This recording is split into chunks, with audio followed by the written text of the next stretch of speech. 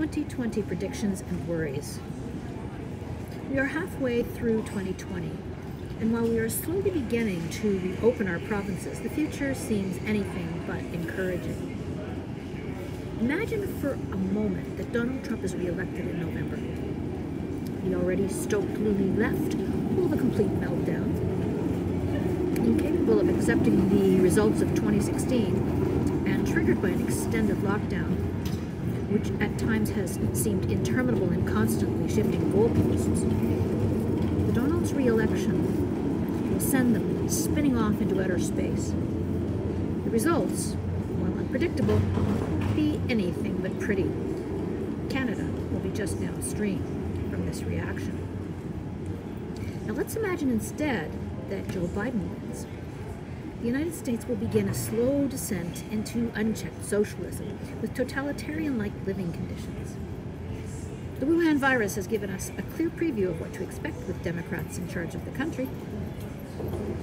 If the voting public is not paying attention and are either afraid to voice their support for Donald Trump or are at risk of believing the tsunami of fake news floating around, then I predict that Biden, once elected, will shortly be replaced by his VP pick, who will lead an already fragile nation off the cliff's edge. More chaos is sure to ensue, with leaders afraid to enforce the law and citizens becoming more fearful by the day. The stock market will collapse, the working class will lose any ability to function in an economy that is shaky at best, and the power-hungry politicians will grab ever more control over the masses, all the while reminding us that their actions are necessary for our own good. Either everyone will submit, or a civil war will break out. The one main difference between our two countries is that Americans have a Second Amendment and will be able to defend their homes, their businesses, and their families. Canadians will not be so lucky. Trudeau and his anti-gun lobby are making sure of that with their overzealous gun control laws. Already, King Justin is behaving as though he has an elected majority. Opposition is weak, and there is very little parliamentary oversight. Astonishingly, there are still those who support his incompetent leadership. Will he manage to call another election when he feels the time is right and grab back power?